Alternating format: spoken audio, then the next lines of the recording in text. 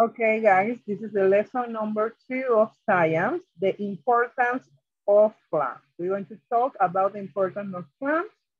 First, plants and animals. Many animals use plants as food.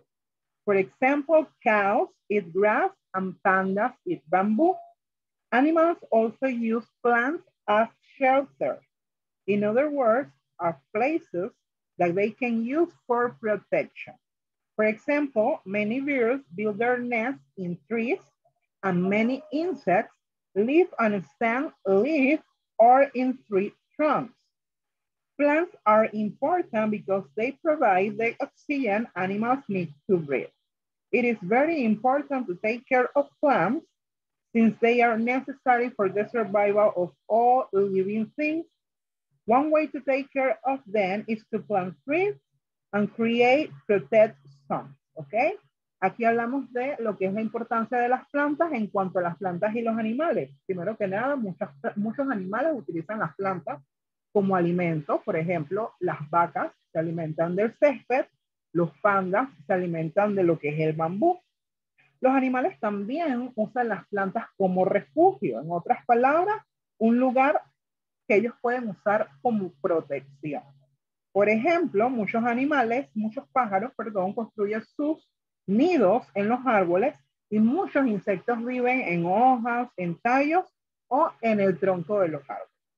Las plantas son importantes porque ellas proveen el oxígeno que los animales necesitan para respirar y es muy importante cuidar las plantas desde que ellas son necesarias para la sobrevivencia de muchos seres vivos. Una manera de cuidarla es plantando más árboles y creando zonas de protección. Okay. Now we continue with the plants in our life. Humans also benefit from plants. Some of their main uses are for food. Plants contain several nutrients such as vitamins and minerals that are very important to humans. For this reason, many plant parts are part of our daily diet. Las plantas en nuestra vida, a los humanos también nos beneficia muchas plantas. Tienen diferentes usos, como por ejemplo de alimentos. Las plantas contienen muchos nutrientes como vitaminas y minerales que son importantes para los humanos y es por esta razón que ellas forman parte de nuestra dieta diaria. Number 2, like medicine, many plants are used as home remedies. For example, chamomile and mint. Others are used in the pharmaceutical industry, such as willow bark, which is used to make aspirin. Como medicina también nos ayudan mucho las plantas.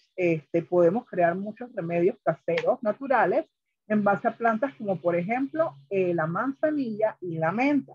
También son usados en el área farmacéutica para crear lo que son las aspirinas.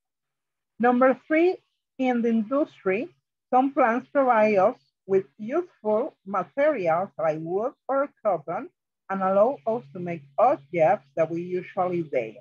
En la industria, algunas plantas nos proveen materiales de uso necesario, como por ejemplo el algodón, que nos permite hacer objetos de uso diario. And the number 4, decoration, because of their shape, color, and smell, some plants are used to decorate, like orchids and carnations. También nos sirven en el área de lo que es la decoración. De acuerdo a su forma, de acuerdo a su color, de acuerdo a sus olores, muchas plantas, muchas flores más que nada son utilizadas entonces para el área decorativa. Okay? And the last point, plants and the environment. Plants are also important for the environment, mainly because photosynthesis produces oxygen, an essential gas for many things. Plants are also important for conserving soil because the roots protect it from erosion. Plants are important for living things, so it's necessary to protect them and take care of them. To take care of plants, we should follow these recommendations. Do not litter. Litter means don't leave trash in public places. Prevent forest fires. Do not cut flowers and branches. Do not remove bark from trees. Plant trees. Respect protect zones, such as national parks and reserves. Participate in reforestation campaigns, okay? Aquí en el último punto nos hablan sobre las plantas y el medio ambiente, que igual que para los humanos y para los animales, las plantas son muy importantes para el medio ambiente, principalmente por el proceso de la fotosíntesis, mediante el cual se crea el oxígeno, que es el gas esencial para la mayoría de los seres vivos, ¿verdad? Las plantas también son importantes para la conservación del suelo, porque sus raíces protegen el mismo de la erosión. Las plantas son importantes para los seres vivos, así que es necesario protegerlas y cuidar de ellas.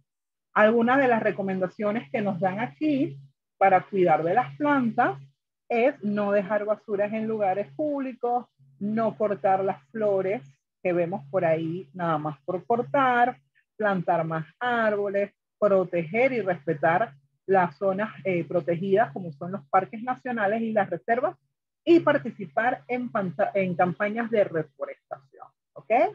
So in this way, we end the lesson number 2 of science, the importance of plants.